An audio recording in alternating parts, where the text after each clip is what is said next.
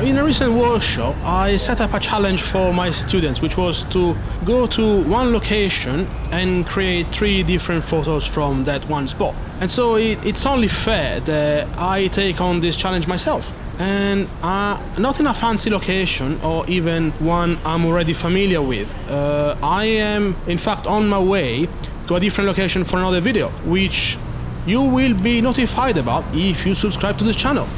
Just saying.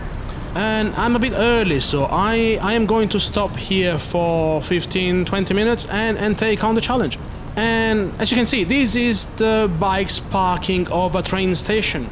Nothing fancy, just a random place where to start shooting. And I have my Fujifilm X-T4 with me, together with the 35mm f2 lens, which is 50mm equivalent. And yeah, no, that's it, right? Let's see what you can get.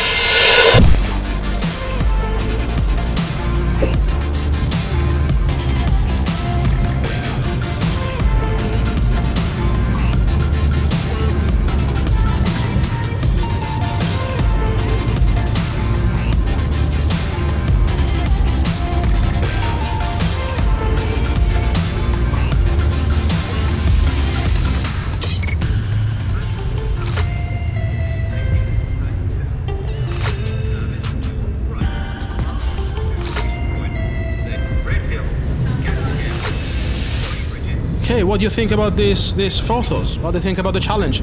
These are only from the bike's parking, so I shot within, what, 4 or 5 square meters, something like that. Imagine what you could do around the entire station.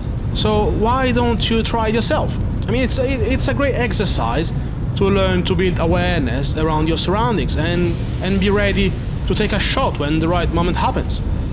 Which is quite the precious skill to have for street photography. And so the main idea for the challenge is to go to one location and take 3 different photos. Now, this could be 3 different angles, or even go back to the same location at 3 different times, or 3 different days, or with different weather. See how the scene reacts to the change, and see how people react to change too.